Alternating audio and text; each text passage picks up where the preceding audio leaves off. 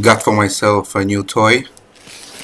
It's a new programmer. It does a lot of MCU chip, a lot of eeprom chip. Before I came up across this need many times, and it's not only for cars, it's actually for household as well. It has a lot of benefits. So what you get in the box, you get the the label, disc, you get few BDM cables, direct connection to the MCU, and the USB cable.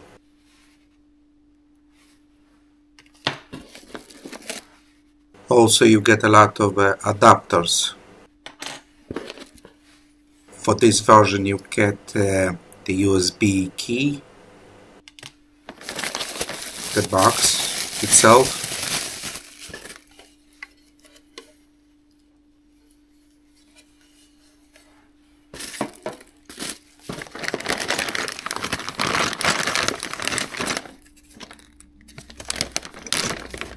and many adapters.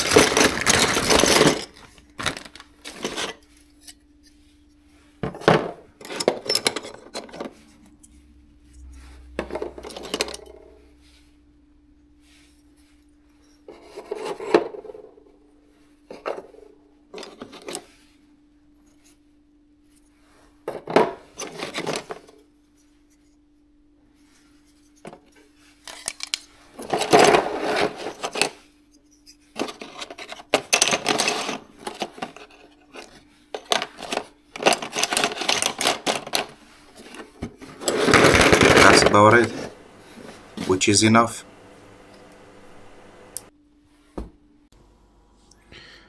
So how to install Orange 5 1.42 version. Could be sometimes tricky, and you can't install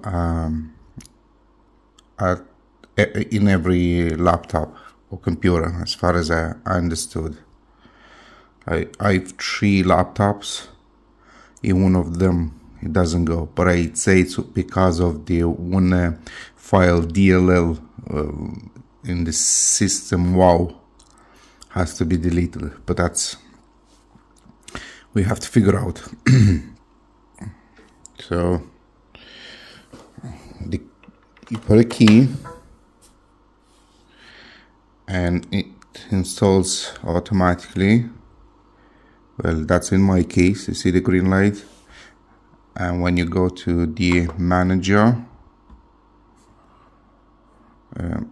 if you go to manager here, device manager, the USB has to be installed. But the tricky part is with the box, because you connect it, right? It looks, that's installing device driver, installing software. It looks like it looks for the driver.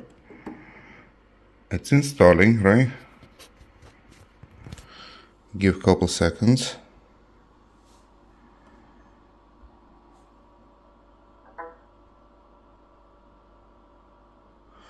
Okay, in my case, yeah, now as I've deleted, but yeah, it's installed properly now. But sometimes, well, when it's new, it doesn't appear on screen, Orange 5. So what you have to look, well, the light it's still on, so it looks like it's the right driver. But in the manager you won't see the Orange 5. So what you do, you'll see here ports, somewhere here, up here, you'll see ports and something. Click there and upgrade the serial port and give the path wherever you have the file, Orange 5 file,